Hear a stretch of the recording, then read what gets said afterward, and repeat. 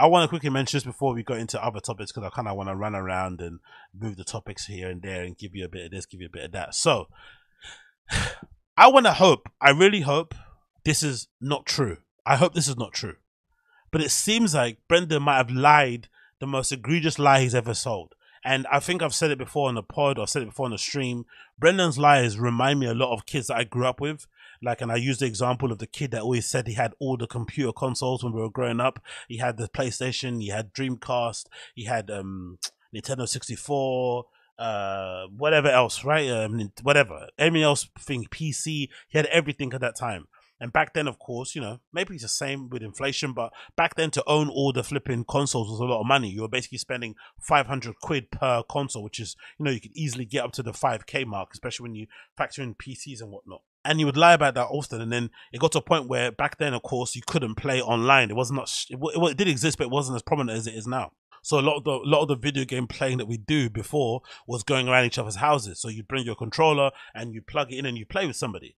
And I remember this kid would never let us come to his house. He would never invite us over. He'd always make an excuse. My mum's got a headache. My dad is tired. My house burned down, whatever. Just always a lie, always an excuse. Then it got to a point where we finally got invited because his mum told us to come in one day. And then we saw he didn't have any of the computers he was talking about. He just lied. But he used to lie about everything. So it wasn't only the consoles. He'd lie about the football teams he played for, girls, all these type of things. So Brendan really reminds me of that kid, because his lies are so egregious, so unnecessary.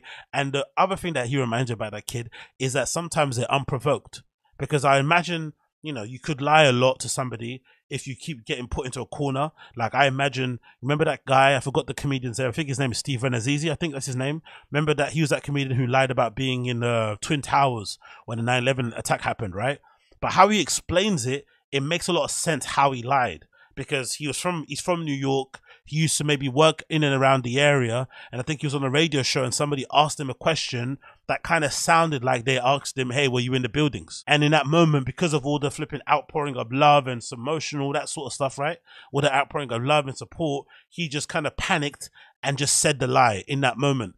And then by the time he realized it was a bad idea, the story had already kind of gained the legs of its own, and people were spreading around. The guy was in the building. He was in the building. And then slowly but surely it gets crazy. And by that time, it's too late to kind of take it back because everyone's kind of run with it. I kind of get it. But the thing that Brendan reminds me of, that friend that I kind of grew up with, was that he lies unprovoked. You don't even have to, like, prompt him. You don't even have to goad him or say anything. He just throw out a lie straight away. And this is one of the most egregious lies I've ever heard in my entire life.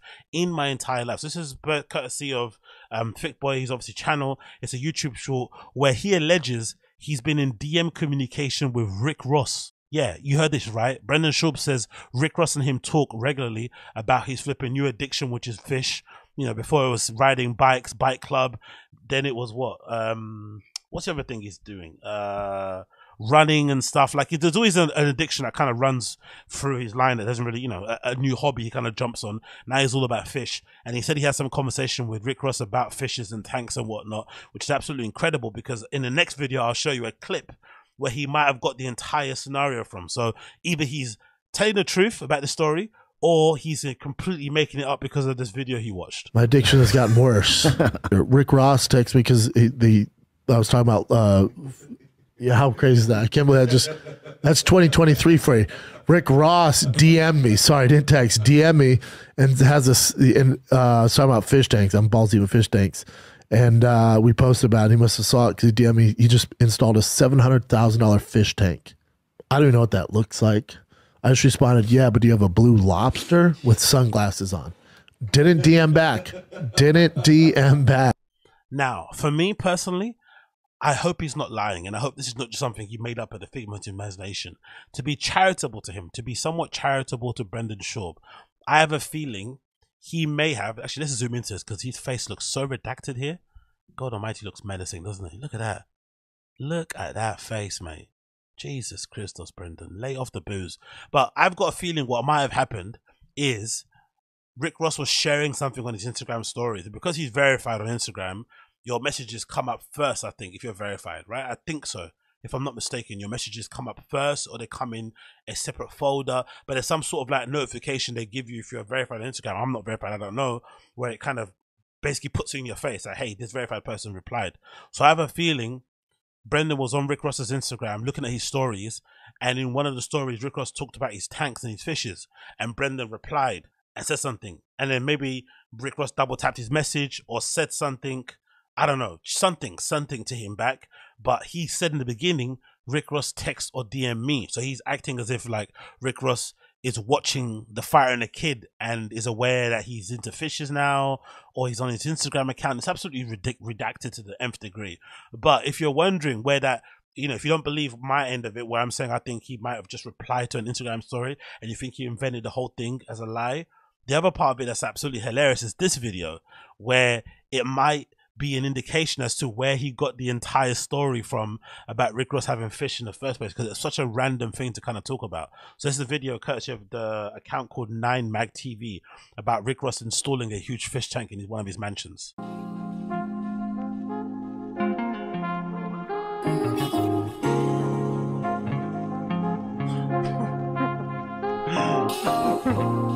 Yeah, exactly. Oh, sorry. Exactly, ADD. He doesn't know who you are. Definitely Rick Ross doesn't know who he is. Definitely, 100%. But it's such an insane lie to tell. I hope it's not a lie. I hope it's just him, basically adding salt to a story and trying to make it a little bit more than what it actually is. Or if it is a lie, it's him watching this video and internalizing it. Like him going online and typing in celebrities with fish tanks. The first video that comes up is Rick Ross, and he basically made that story his story.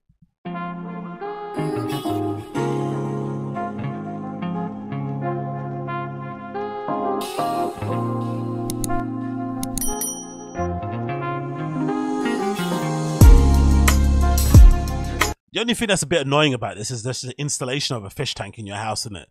No matter if you're a multi-millionaire like Rick Ross, you have all the means in the world, you still have this ugly process of getting the fish tank into your house, right?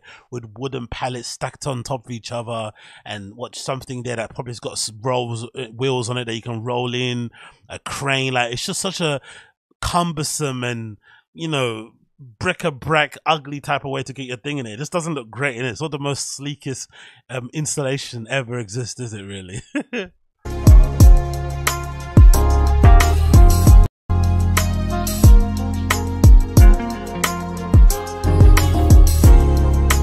Uche, not crispy, it sounds crisp. Crisps.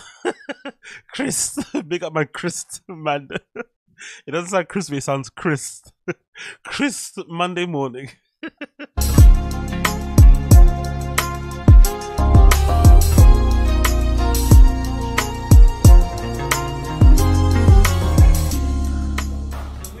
got the fish tank of my dreams coming in. It's finna go into the walls, baby. That's the bottom part. You'll be at the bottom and it'll go through the wall right here. You'll be able to see it on both sides. In what reality would Rick Ross even know who Brendan Schaub is? I don't know if he spoke about maybe Snoop Dogg, because Snoop Dogg is quite familiar with the UFC and he watches it and stuff, and he's into, combat sports, he watches boxing. But why would Rick Ross know who flipping Brendan Schaub is? Like, honestly, like, just in a reasonable world, where would they ever cross paths? Where would it make any sense? Rick Brendan isn't even one of those white comics who kind of has a lot of black friends. He's not even he's not Gary Owen or something, right? He's not in that scene at all. He hangs around with who? Callan, and that's it. And BGL, RIP, and Big J. Like, who else is he hanging around with that would ever make that make any sense? It's absolutely incredible. You feel me? Be sure to like, comment, and subscribe. Fish tank of my dreams just arrived. Well, we don't want any weight on this list. We don't want any weight. Right, so hold on, put the board that way there. and put this way. Yeah.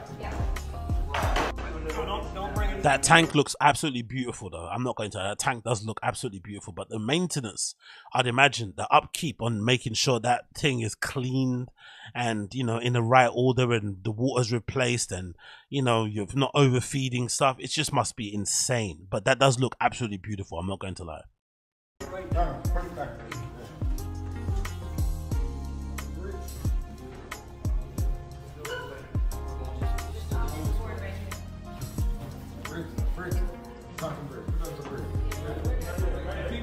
Can you go a little more? And stop. Alright, now turn this. So it has to end up right here.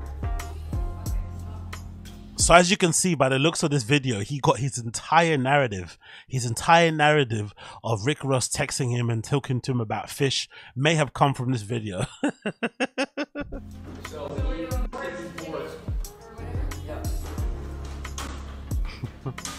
Yeah, Space Guy is true here, and a fish tank of that size has seafood restaurant vibes. Yeah, that is true. Now you said it, I can't unsee that now, and it does look like something that you see in a Benihana's or even a PF Chang's. Do you know what I mean? One of those type of restaurants. They'd be like, yeah, the fish. Actually, I saw a couple of those in Bali.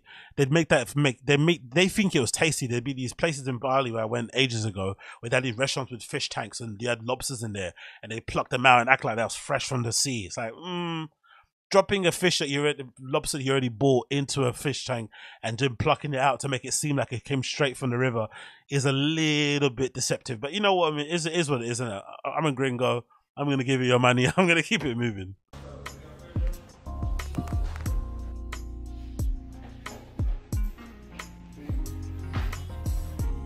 Everybody in my DMs know this is not the promised land. No, this is not the promised land. This is El Palacio. El Palacio. Yeah, I 100% agree or believe that Brendan watched that video and legitimately thought that he could just regurgitate it and no one would know, because if I'm not mistaken, the video is from like a year ago, right? It's a year old, this video. So clearly he thought no one would ever find out that he basically watched a video of Rick Ross installing his fish tank and basically caught up to that story and made it seem like Rick Ross texted him.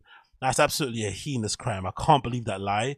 Legitimately one of the most insane Brendan Schaub lies I've ever heard in my entire life, that Rick Ross actually texted him. Like, do you understand that? Like, not even, oh, I replied back to him on DMs. No, he said Rick Ross texted him. Do you know how insane that is? Like, do you know how insane that is?